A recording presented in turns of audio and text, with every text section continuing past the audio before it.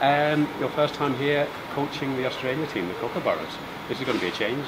Looking forward to that. Oh, very much so. I've had some good years with New Zealand, and now I'm taking over the Kookaburras. So we play our first game against New Zealand. So what an opener! Yeah, that'll be very interesting. And I think there's a lot of changes in all the teams. It'll be interesting tournament. The first one after the Olympics. So it'll be a good tournament and a good start for the year. Yeah, have you set the target for the tournament? I know the Kookaburras usually do.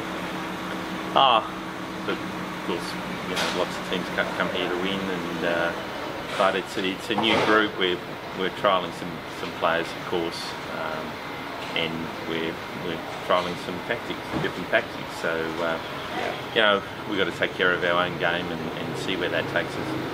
Yeah, it's interesting. We have Japan this time around and GB as well. Yep. So a couple of teams that we don't normally see here. We've had Japan before, we've had GB before, but they're not regulars.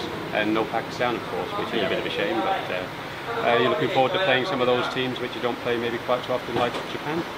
Yeah, for sure. Of course, Japan are the only team at the moment that will go in the 2020 Olympics. So, being the host country, they've already qualified. So I'd imagine that they've got a 4-year plan, and this will be the start of it for them.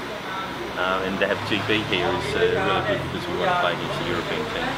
Yeah, you've got a few new, fresh faces, shall we say, in the side?